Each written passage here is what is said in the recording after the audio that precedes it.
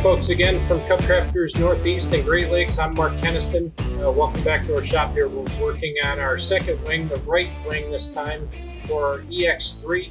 Moving along, got a little more progress and we're learning things, so we're moving along a little faster than we did before.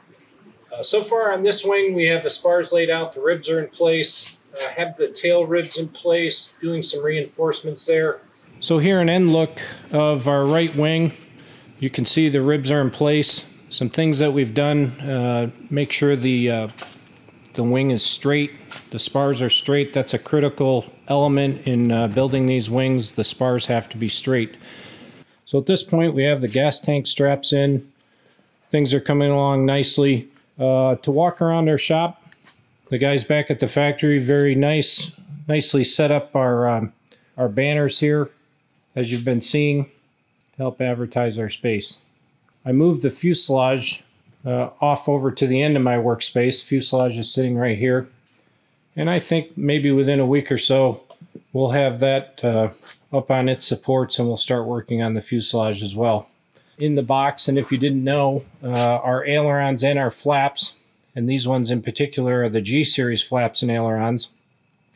If you have questions about the G-Series, I encourage you to go to our website, find the blog on G-Series flaps and ailerons. I'll give you a good explanation of what those are, how they differ from our previous flaps and ailerons. Over here we have our leading edge clamps. We'll use those to secure and tighten the leading edge onto the wing.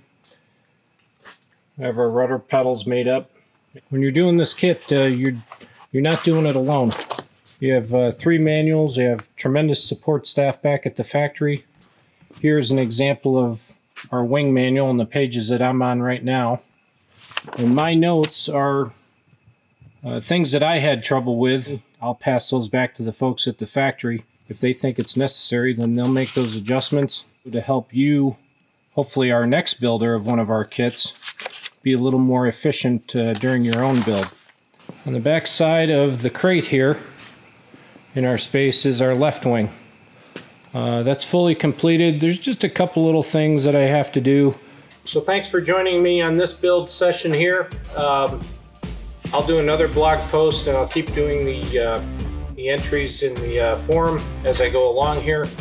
But I think I'll update the blog right at the end of this build of this wing and share with you what I completed there. As always, we appreciate you following along, and have a good evening. Thank you.